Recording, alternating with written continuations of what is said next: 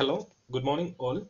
Today in this video we are going to discuss about tree view in Odoo version 13.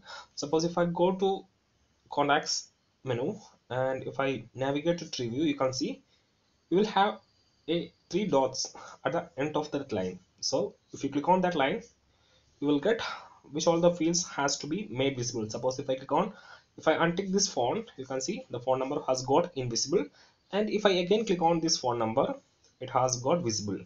So let's see how we can add this property. Suppose if I go to school module, so we have already shared some tutorials on Odoo 13 in which I have used school module to create it. So if I go to school, and here I have already created a record, you can see this is the tree view.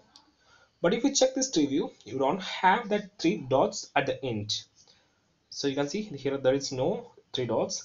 Suppose if I open the contacts in another tab, so in this tab I will just open the contacts. I will go to contacts, and by default it's convert view. I'll just switch to tree view. You can see here you have got three dots, but the same is not available here.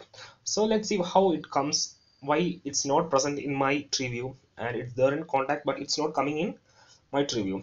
So the case is that the three dots will be become visible only if there is a fields inside the tree view.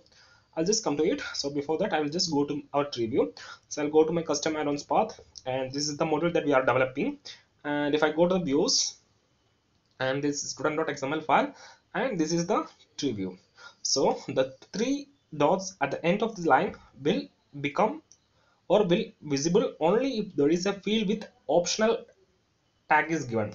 So I just can give here. Suppose if I give optional equal to show for any of the fields, suppose I will upgrade the module. So what I have done is for gender field I have given optional equal to show, and I'll just update the module so that I will go to the apps menu, and from the apps menu I'll just upgrade the module to see the change. So if I search school, you can see this is the module that we are developing. I'll just give upgrade button. So earlier when we have checked, there was no three dots in the tree view of school. So if I go to school again, you can see the three dots has get visible. That is, if for any of the field inside the tree view, you have to give optional equal to show. If this is not given for any of the field, that three dots will become invisible. If you specify the optional equal to show for any of the field, the three dots will become visible. So by default, you can see we have used optional equal to show, so that by default it's showing. So let's add some more fields which is invisible here. For that, you can use optional equal to hide. So I'll just copy this, and I'll just give optional equal to hide. Okay, hide is given. Now you can just update the module. So I'll just upgrade the module from the command line. So you have to specify the path odoo bin, then you have to specify the conf file -c conf. Inside the conf file I have the odoo.conf specified. Then you have to specify the database name using -d. So I'm not remembering the database name, so I'll go to the settings, and I'll just upgrade the module.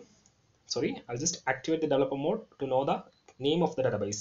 So I'll just scroll down, and from here I will just activate the developer mode to know the name of the database. So you can see the name of the database is db_test. So I'll specify the database name here, db test. Then you have to specify -u, and you have to give -u, and you have to give the module name. So our module name is OM school. So OM school is given, and if I click on enter, you can see the module will get upgraded. So you can see loading 66 module OM school is getting executed. So I think the module has upgraded successfully. And if we go to the schools menu again, you can see active field is coming there inside the three dots. So you can see by default gender is coming as ticked. That is because we have given optional equal to show, and active is by default coming as unticked because we have given optional equal to hide. That's the difference between optional equal to optional show and optional hide. So if you give optional show for a field, it will get ticked by default, and if you have given optional equal to hide, it will be unticked. So like this, if I'm here, you can just make sure which all fields has to be visible in the view. So that's all about this video. So hope you understand.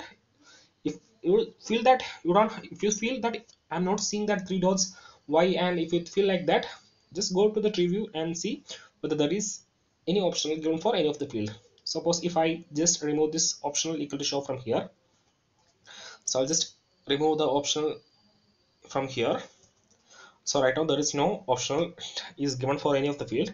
Now I'll just upgrade the module again, control C, and I'll just click on it so that the module will get upgraded.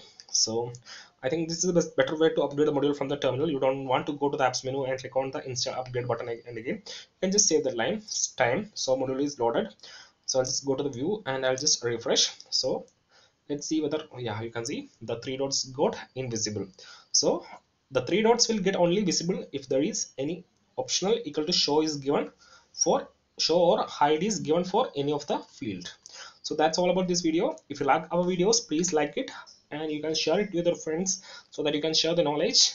And please like and subscribe our channel and press the bell icon for getting notified regarding upcoming videos. Thank you.